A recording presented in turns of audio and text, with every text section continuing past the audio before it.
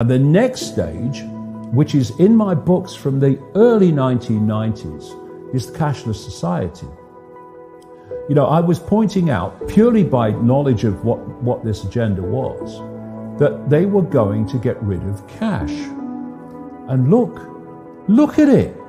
Cash is flying out of circulation. In some places like Sweden, it's almost totally cashless. They're shutting down bank branches, so you cannot interact with a bank branch locally with cash. You have to do it online because that's electronic money. And eventually they're going to take the cash out of circulation.